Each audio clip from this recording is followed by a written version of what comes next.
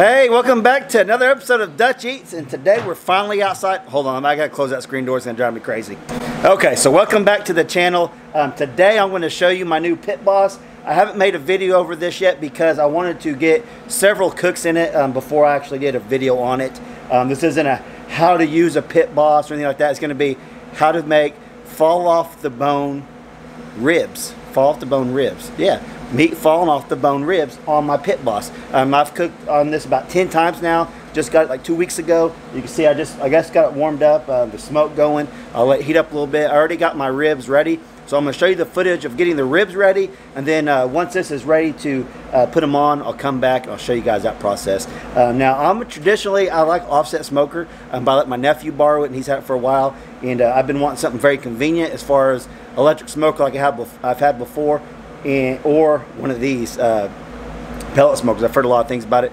I did a lot of research on it before I bought the Pit Boss, and for everything I read, the videos I watched, this Pit Boss, the Pro Series, offers the most bang for the buck.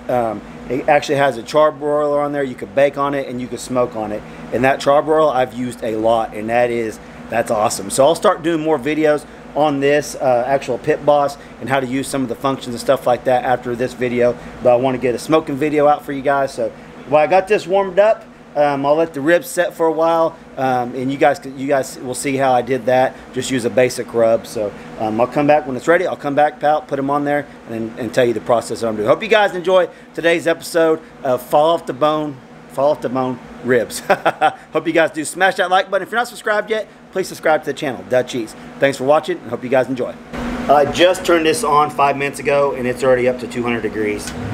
So make sure you can see the flame broiler right there. And I'll probably show you a quick way you can just quick clean this grate. It's just with some foil. So you can see the flame down there. That's awesome. I'll close that up once I put the ribs up. I got my water pan in here, and you can see it's just going to feed. That holds 35 pounds of wood chips. I'm using hickory today, and I can't wait to get this going.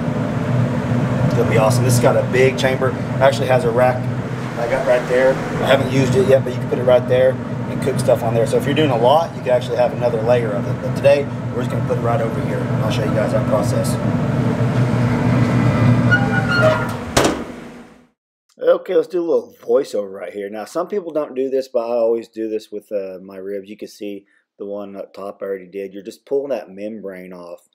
Get you a little knife, make you a cut, get your paper towel, and just try to get a hold of it. Some of them are a little bit easier than others. This one's actually a little bit easier than the first one I did, if you could believe that. But yeah, you just get that paper towel and just pull it off. And what I found this helps to do is get the seasoning inside the meat on there, and some people don't like that membrane right there. So get it off if you want. You don't have to, but it's just something that I always do.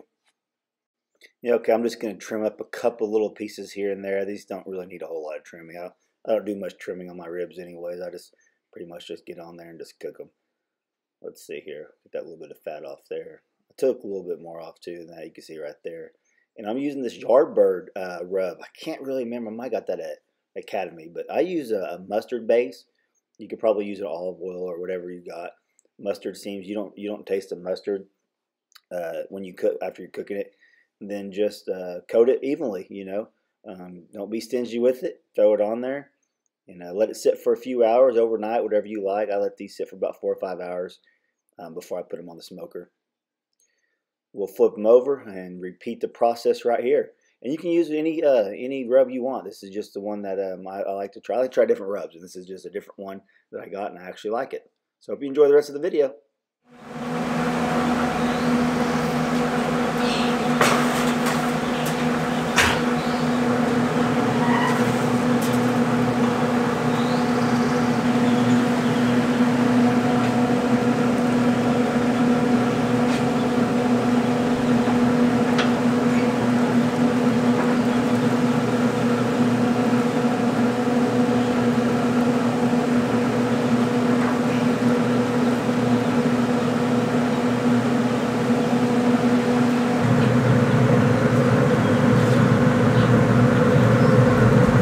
Okay, you can see I got the ribs on. Now, before we get started in actually going into detail what I'm doing, there's a channel out there called Jared Crocker. and he thinks he's like the best smoke king, grill master or something that he calls himself. And that's fine. He likes to toot his horn a lot, but he likes to call people out a lot too. And he called me out several weeks ago on how to smoke some ribs.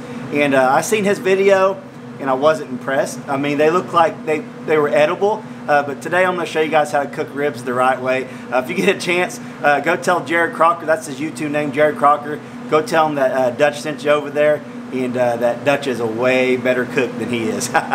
He's skinny. He can't be that good of a cook, right? But all right, I'll get in here and show you guys the ribs and show you what I'm going to spritz them with, and I think you guys are going to like the finished product on this.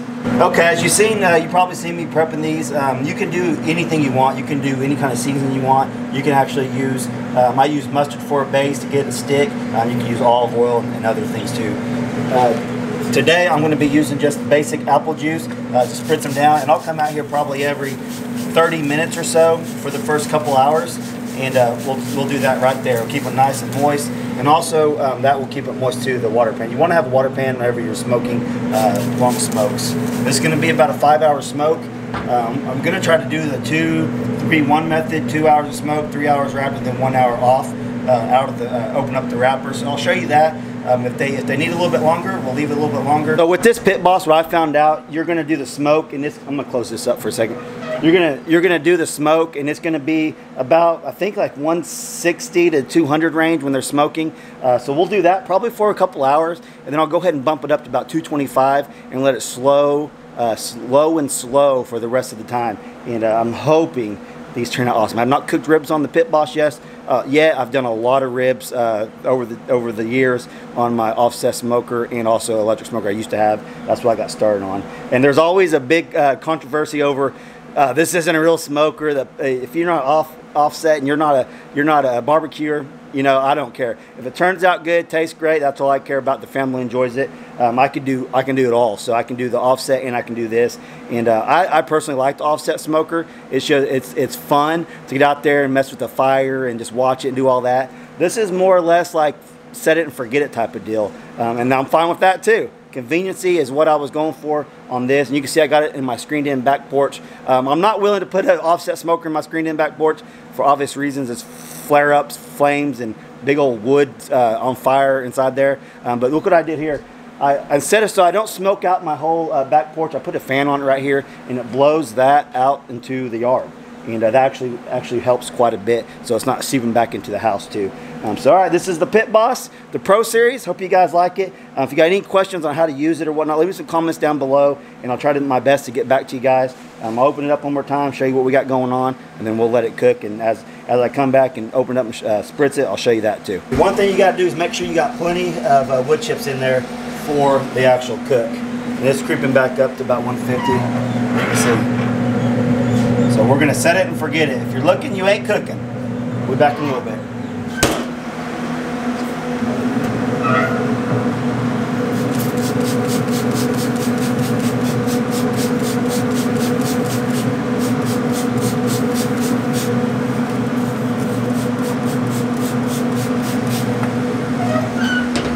Okay, so I bumped this up to about, I put on 200, and usually read between, you can see, 200 and 225.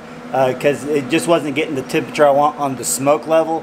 It just kind of varies depending on its mood, I guess. I don't know. But I'm going to go ahead and spritz it one more time. And then here in just a little bit, I'm going to wrap it up and leave it wrapped up for about 3 hours. We'll come back out and check it and open it up, and we'll see what it looks like. If it needs to go another hour or two, we're going to do it. But we're doing low and slow.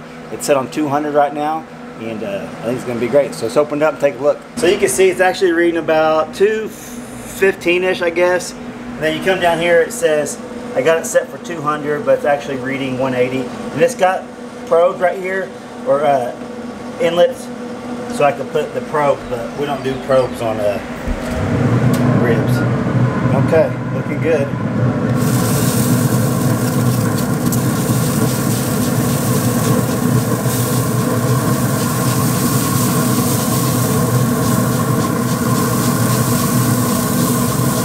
We're about an hour and a half into this cook.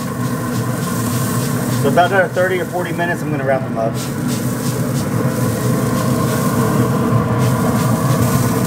take a look at it underneath just to see. Oh yeah. Okay, good. Good. All right, if you're looking, you ain't cooking. Okay, we're right at 2 hours. We're gonna go ahead and wrap these ribs, and we'll try to do it right here if I can.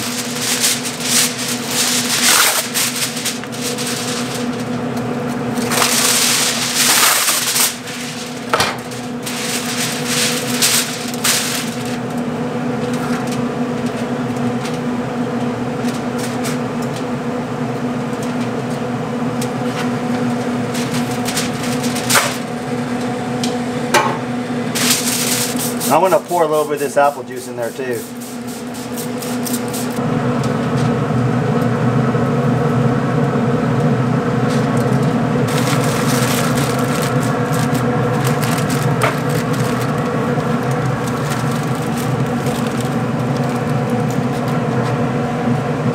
Adding this apple juice will definitely help keep it moist and nice and tender. You probably don't have to, but that's just the way I always do it. It always turned out great. And you always want to do a double wrap just in case you catch something on the foil. That way you're not ripping right through it. You got a chance of, it has a better chance of not going through both of them. Alright, we'll close it up. See you in 3 hours. So I'm just going to leave it in here. I'm probably not even going to check it for 2 hours. We'll come back at the 2 hour mark, open it up, take a look at it, and see what the separation is on the bones.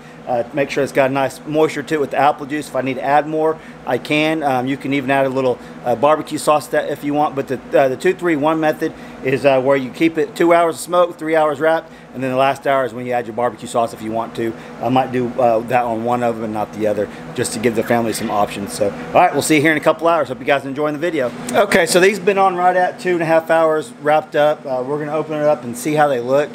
And if the separation's coming from the bone, I'll probably open them up and let them finish cooking the rest of the time. So let's open them up and take a look.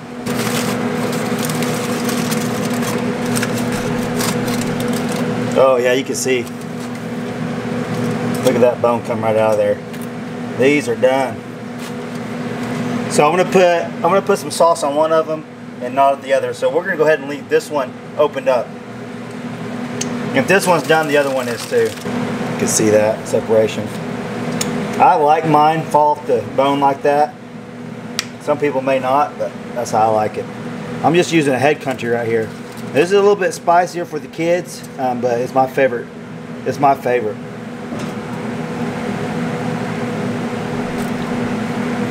And I won't do the other one just so they have options.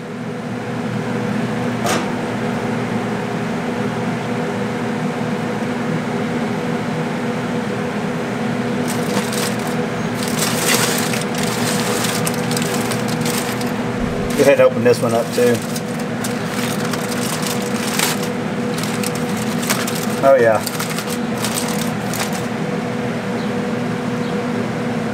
Yep.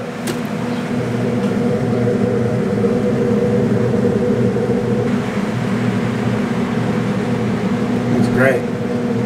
Cannot wait. All right, we'll let these cook a little bit longer and I'll show you tearing into them here in just a minute.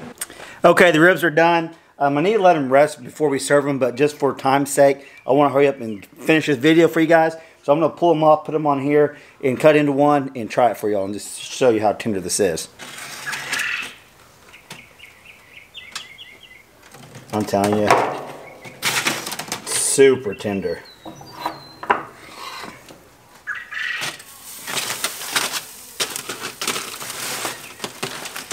Hope you can see that.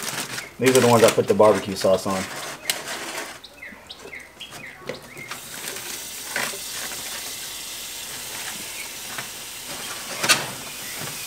Uh-oh.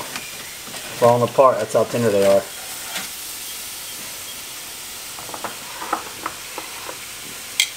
Well, you can just see this one right here. Look.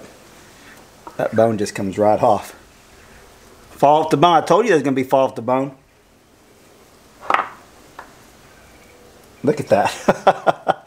Oh. See if I can cut some of this. I definitely need to let these rest or it's hot.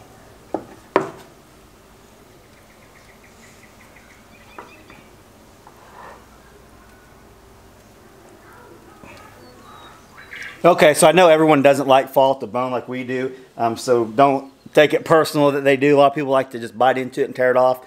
I absolutely love it when you can just tear it off the bone. Let's try it.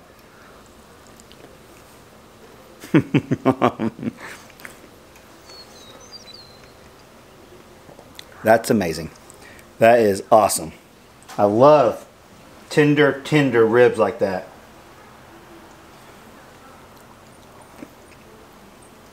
Now, I know Jared Crocker down there in Texas thinks he's the best rib grill master in the world. I'm telling you right now, his look dry.